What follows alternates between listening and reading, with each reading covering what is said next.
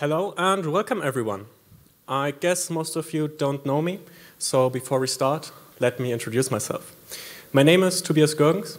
I'm a 22-year-old student at the Hesse-Plattner Institute in Potsdam, and I work on different openSUSE-related projects in my free time. This is my first presentation at an openSUSE conference, so thank you all for coming. Now, do you know what this is? A Steam Deck. Right. And do you know what OS runs per default on the Steam Deck? SteamOS. And SteamOS is Linux-based.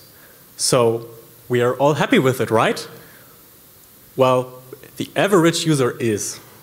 But I'm afraid I'm not the average user, and the original operating system, SteamOS, isn't perfect. For example, I have Xbox One controllers and a Wi-Fi dongle. SteamOS has drivers for them in their official software repositories. That's good. What's bad is that they are not pre-installed. To install them, I have to first disable the read-only mode of the operating system and then install the driver package. Not too bad, I would say. However, since system updates are distributed as images, as soon as the Steam Deck updates the OS, the changes I've made to the system have disappeared. With every update, I have to reinstall the drivers again. Not a huge problem, but at least an inconvenience. So I had a look at the alternatives available. And there are quite a few, actually. There is, for example, BasicOS, based on Fedora Atomic, or Nubara Linux Steam Deck Edition, based on, again, Fedora. Also very popular is Chimera OS, based on Arch Linux. And soon, Manjaro Gaming Edition will be released, also based on Arch. But I'm not a Fedora or Arch user, I'm a proud openSUSE user. And this has some good reasons. For example, openSUSE offers with Ion an operating system that is made to just work. It would be great on my Steam Deck. I don't want to tinker with it, I want to play my games. Ion just misses the required packages to support it. Specifically, some of the advantages openSUSE has to offer over other distributions are: Ion keeps itself up to date and uses Tumbleweed's package repositories, so updates are generally available within a few days. And you could think that this would lead to system instability, looking at you, Arch, but this is not the case. Ion is actually very stable. Thanks to openSUSE's automatic testing framework, they are able to detect critical issues before they are published. And last but not least, Ion uses Btrfs as file system, allowing it to use features like compression and, even more important, snapshots. And this is actually the main reason why Ion is so great. Every update is written to a new snapshot and doesn't affect your current system, so it can't be broken. Additionally, openSUSE Ion is immutable. You can't write a file, for example, to the /user directory, so the user also can't break the system. To still support programs that are not included by default, openSUSE Ion supports Flatpak and DistroBox to install additional packages. And should you really need to install something on your OS that is not supported by default, Ion can do that, and the modification also survives the update. openSUSE in general is a great choice if we want to create your very own distribution. openSUSE has an open infrastructure available through the Open Build Service, or short, OBS. This is where the packages and images for openSUSE are built. It's free to use for everyone to host their own projects. I can use the packages and stability that openSUSE offers and just add the missing parts I need. So, about 1 year ago, I started working on my own operating system for my Steam Deck based on openSUSE's technology. The first step was to create a new project on the Open Build Service. I had some experience with OBS before. I ported some packages to openSUSE, so I thought, how difficult could it be? But oh boy, very difficult. To support the Steam Deck and my own distribution around it, I do not have to port just 1 or 2 packages. My project currently consists of over 40 packages. And every single one of them had to be configured to run on openSUSE. And now, once a day, a new image is created with my packages. And just like this, a new distribution was born. But how should it be called? I wanted it to fit to Ion and Kalpa, existing immutable openSUSE projects. Both names are terms for long time periods, so I went with an even longer time period. Yuga. A Yuga cycle is 4 yugas long, and according to Hinduism, that is about 4,320,000 years. I guess that's long enough. Now that we have a name, we need to create the missing packages. The main source for them is a GitLab repository by the user named Evlov. That's the name Valve, the maker of the Steam Deck backwards. The firmwares and packages for basic Steam Deck support are available here. Unfortunately, the Linux kernel doesn't support all features of the Steam Deck or other handheld devices officially yet. But there are patches to inject the necessary code. And should you use a device that is already supported by Bazet or Nobora Linux, feel free to test Yuga Linux. I included their patches as well. Additionally to the firmware and drivers, scripts are required to enable some features of SteamOS, like switching to the desktop mode, doing a factory reset. Since I wanted Yuga Linux to support as many features of SteamOS as possible, I had to develop solutions for them. The desktop mode switching actually took the longest time to figure out. I tried different things and nothing really worked. For example, when I tried to switch the session, I was thrown to the login screen instead. Not nice. Fortunately, the other projects I mentioned also had to solve this issue, and so I took some inspiration. And who would have guessed? Their solution works in openSUSE as well. So don't work hard, work smart, I guess. For other problems, like factory reset, I had to invent my own solution though. I didn't want to create an extra partition that just contains the original image next to the real OS. Instead, I opted to also use Btrff's snapshot feature. When the image of Yuga Linux is built, I run a script that creates a snapshot of the system in a hidden folder. And when a factory reset is requested, this snapshot just gets restored. I admit that this is not optimal, as one would want to reset to the newest system version, but that is just one update command away. All right. This all sounds great. But how can I, as a regular user, install Yuga Linux? Quite easily, actually. I use the developments from the Ion community, and especially of Richard Brown, the maker of openSUSE Ion. He develops TIG. TIG is an installer specifically made for openSUSE Ion. And now, Yuga also uses TIG.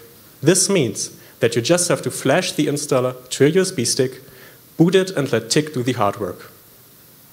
For the future, I plan to create a website for Yuga with installation instructions and some documentation, so everything gets a bit easier to the end user. Until then, the openSUSE Ion documentation is already quite good. Most importantly, I would love to see Yuga Linux become an official openSUSE project one day. I don't have experience with this process though, so I successfully procrastinated it so far. Okay. But can I prove that Yuga Linux actually works? Yes. Yes, I can. In fact, this whole presentation has been running on Yuga Linux. I installed it on my notebook, so let me show you some of the features. So the first thing I would show you is the switching to the game mode. That should work now. Let me quickly do that. Now Steam is shutting down. Now Firefox should close, hopefully. There closed Firefox.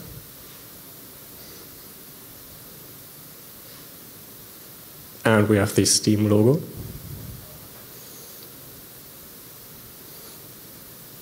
And here we are in the game mode. So that worked. That's great. Can I play games? I installed Trackmania. I don't know if you know that. I'm a big fan of Trackmania. So I can start that. Let's check if that works.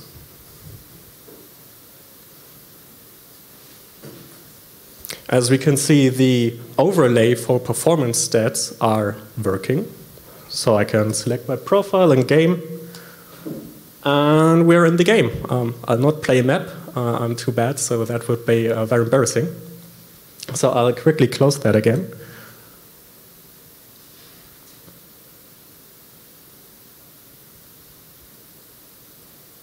Here we are.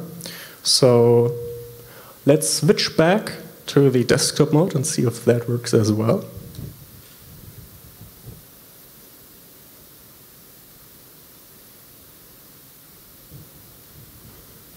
And here we are, back on the desktop.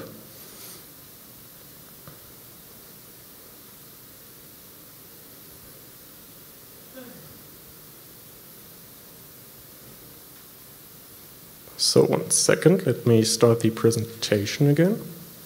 Here we are.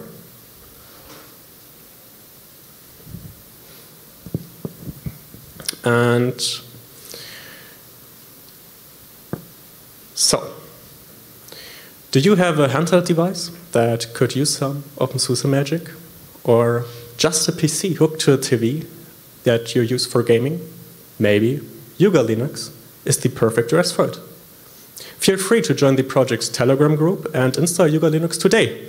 And who knows, maybe one day you will also have your very own Linux distribution. Thank you very much.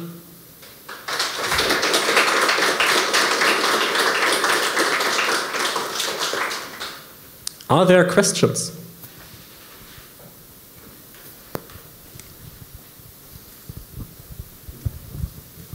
Have you benchmarked it against stock SteamOS? No, I've not benchmarked it yet, but feel free to do that. But okay, aside from benchmarks, do you feel any difference? I don't really feel a difference, but I guess that's a great thing because the SteamOS is really optimized for the Steam Deck, so being similarly good is already quite the achievement, I think.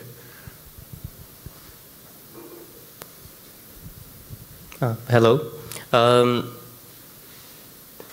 Can I run it on any computer with NVIDIA? Because the Steam Deck is Ryzen graphics, so if I need NVIDIA drivers or anything else, it should work as well? Yeah, it's based on or the kernel is a regular Linux kernel, so it should work on any device. Okay, okay. And another question is, how well does Proton works? Like no differences as like on SteamOS, yeah. Okay, okay. So in theory, you could, if you have a computer, plug it to a TV, as you mentioned, you could run it. Interesting. Yeah, it works perfectly. You have benefits of being a SteamOS-like, and you also have benefits of being openSUSE when you it's want perfect. To. So yeah, it's good. Okay. Thank you.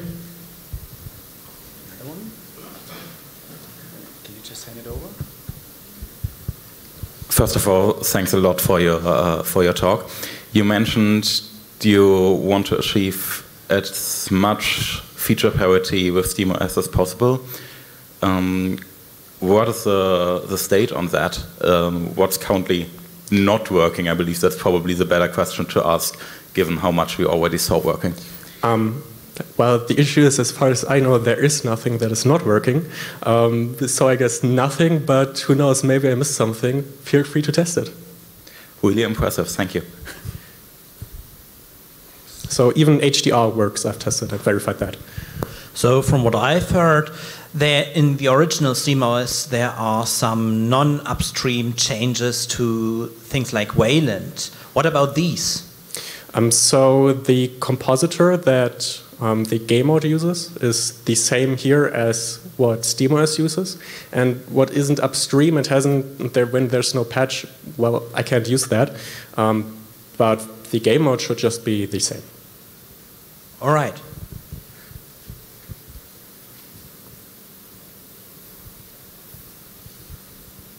Thank you very much.